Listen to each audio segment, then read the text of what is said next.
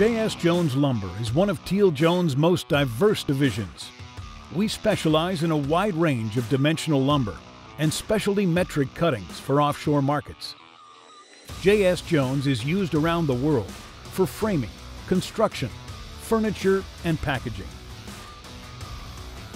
Our process starts on the Fraser River. Logs are brought into our mill site in Surrey, BC, and pushed into storage pockets by boom boats. An overhead crane clamps onto bundles while the boom operator removes the wire holding the log bundles together. The crane lifts the log bundles into a storage deck and then feeds the logs into a debarking machine.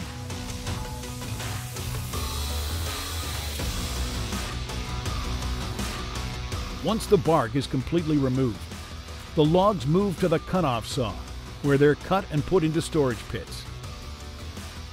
Each log is sent through a scanner and broken down into cants and boards. Every breakdown is computer generated by our staff to meet the specific needs of our customers. This system is called the canter line. These cants and boards are transferred to 3 edgers, which cut the lumber into assorted sizes. The lumber is sent to the drop sort operator, who decides which wood is suitable for processing.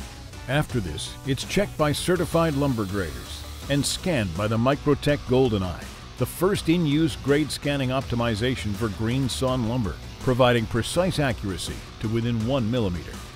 It's then transferred to a bank of trim saws, which trims the lumber.